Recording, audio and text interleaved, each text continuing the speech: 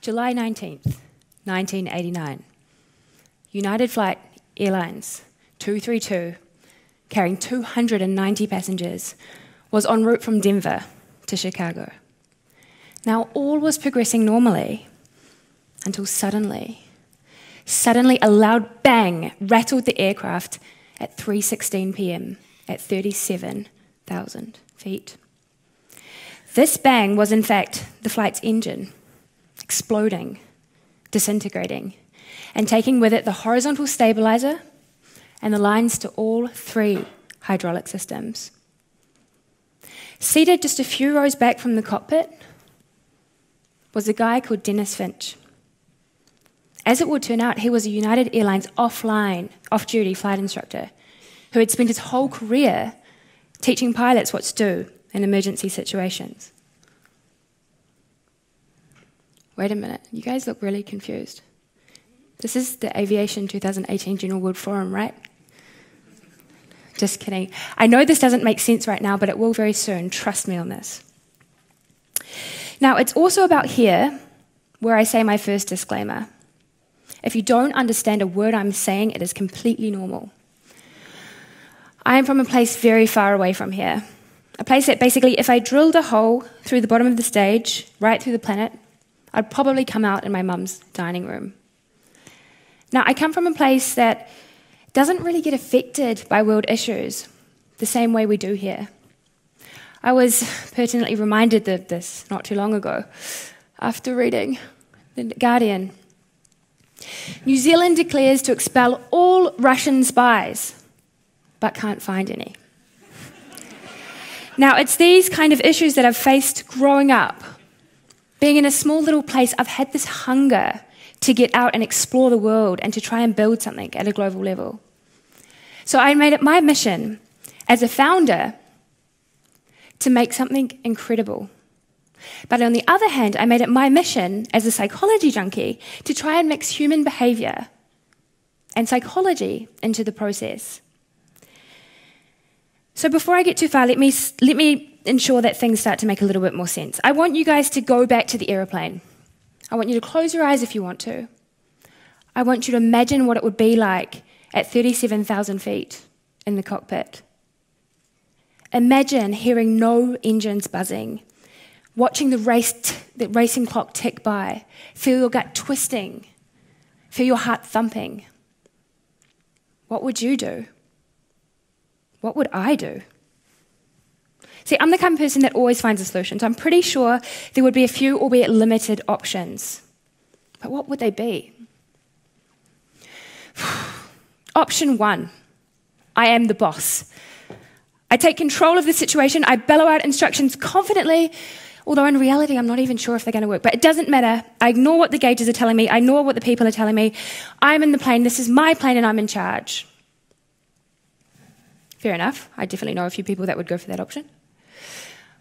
Option 2. Oh my God.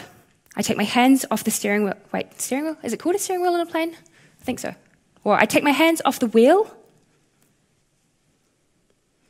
I have absolutely no idea what to do, but I know there's hundreds of sensors running all around the aircraft. They've been developed by some amazing technology, and I'm pretty sure that the flight management system is going to have everything under control. So I just sit back and I let the technology take over, and I'm pretty sure, well, I hope that we're going to land this thing. Option 3. I act like a human. I take a look at what the gauges are telling me, but I don't let them dictate my decisions. I look around me and see what human resources I have around me. But above all, I listen to my gut instinct, and I do whatever I can to make sure this plane lands. Now, if we take a step back for a moment, isn't it funny that these strategies are often quite similar across multiple different environments? Be it at 37,000 feet, in my startup office, in the dining room? What option do you think Captain Haynes, the pilot of Flight 232, took that day?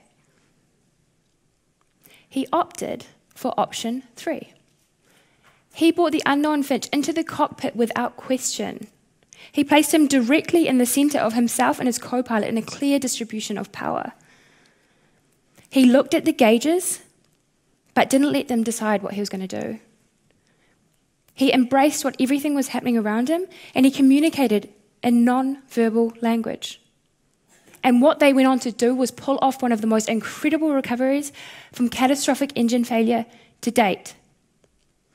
They managed to bring that plane down from 37,000 feet to a near tarmac landing. 195 people survived that day, 13 of which walked away uninjured. For those that unfortunately did lose their life that day, it was primarily due to smoke inhalation after landing. Now, human-centric thinking, combining technology and humanness. What does this all mean? Let me take you a little bit on my journey. So I'm honest, when I first started my second startup at 22, I was terrified.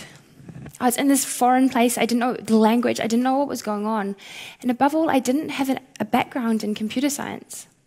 In fact, I was kind of reminded of this after someone said, "Do you like Raspberry Pi?" For which I just said, "Delicious," only to find out it's actually a credit card-sized computer processor.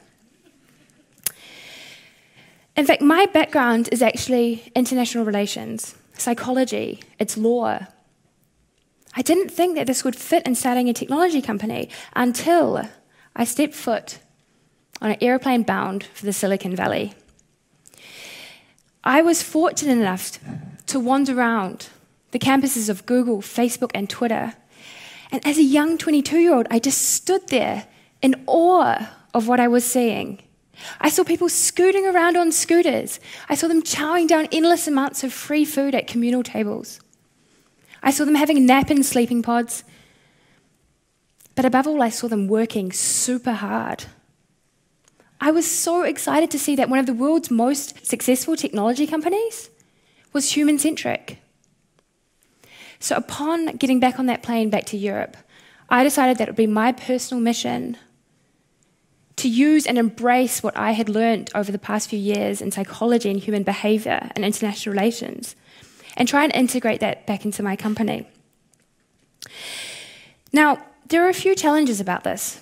I came back to Luxembourg, and as amazing as it is, it's a very conservative place. Over here, burnouts are badges of honor. Hours of work are one of the only measures of success. But I knew I wanted to change this. The second challenge was my board. You see, I couldn't just rock up and say, "Hey guys, how about we get a little bit more human?" They wouldn't really take it. I had to find research and data and measurable outcomes so that I could illustrate to them that this was a good strategy.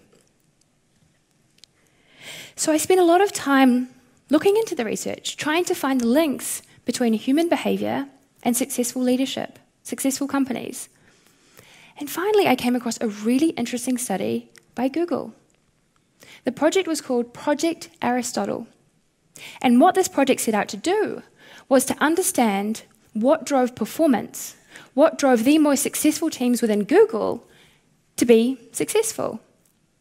So they teamed up with some of the country's leading research units, and they tested almost every single variable you can imagine in their teams.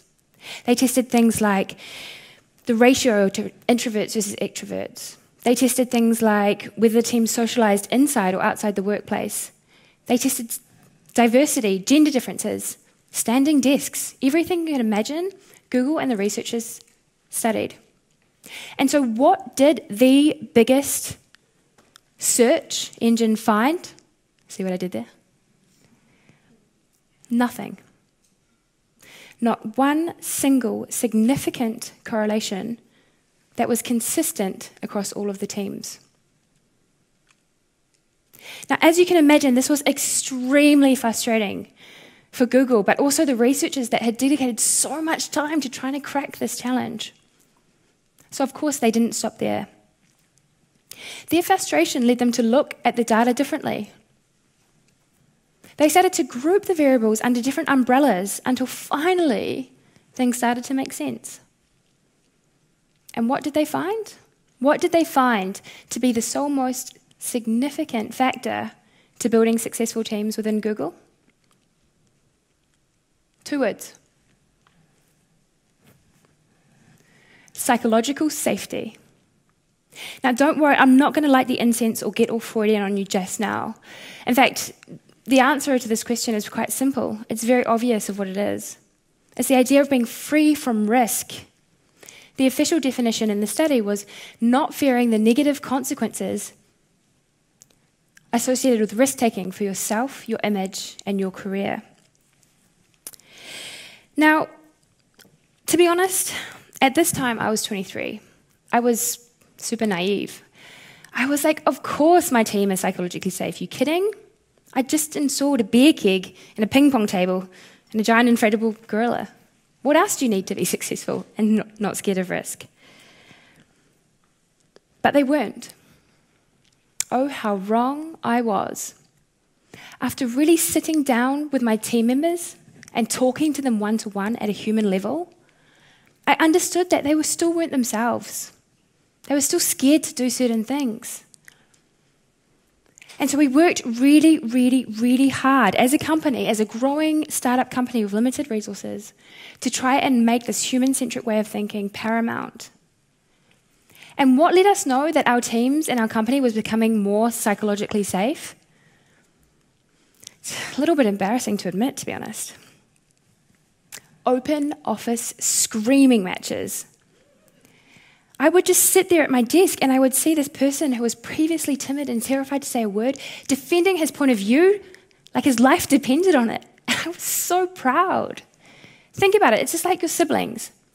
You can have some raging arguments and you can hate each other, but at the end of the day, you know everything will be fine. It was exactly this kind of point of view. So for me, as a founder, I was very proud, but it was still just one piece of the puzzle. The foundations of our company, our team, and our culture were human-driven and human-centric, but we still had 2 huge challenges: our technology and our market. Now, to be honest, our market was pretty straightforward because we've worked on that for a long time as placing the human in the driving seat. But the market, on the other hand, was another challenge.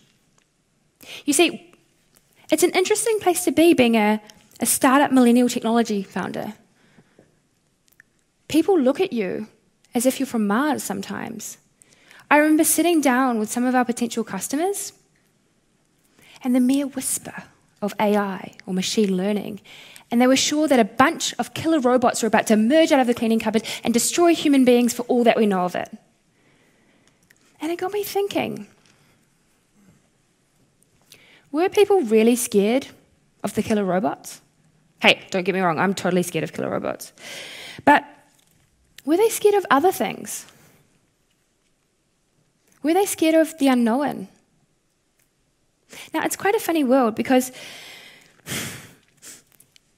us as humans, our most precious, arguably, cognitive resource is the most precious thing we have. And the idea of handing over this precious asset to a machine maybe make us think that we're going to drop down a few levels on the food chain.